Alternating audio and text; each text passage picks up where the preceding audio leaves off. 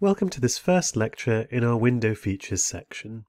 In this video we're going to cover what window features are and what we're going to cover in this section as a whole.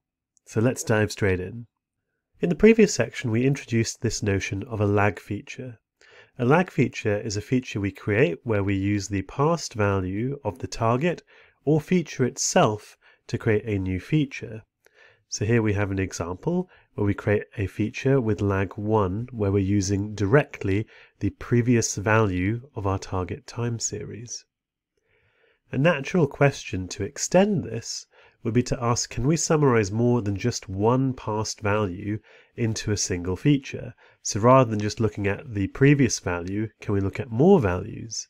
And this is exactly what a window feature does.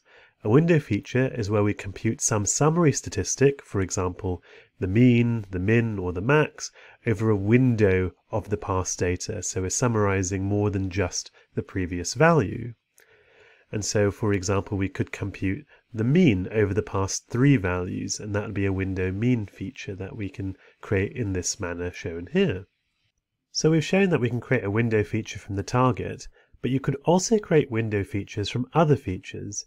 Over here we have the advertising spend, and we might also use several historic values of the advertising spend to create a window feature with.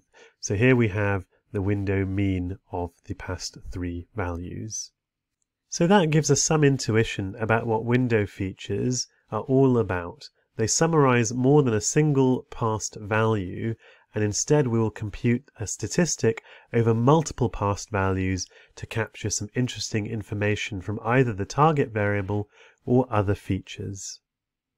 And so this means that there are many things to discuss. So in this section we'll be discussing things like how do we choose what our window size should be, and which statistics should we compute over that window. We'll introduce different types of window, for example rolling windows and expanding windows. We'll also discuss about adding weights to our windows, for example exponential weights, which allows us to do exponential smoothing. And then we'll show how to implement all of these methods in concrete examples in Python. And so I look forward to seeing you in the various lectures in this section of the course. See you then.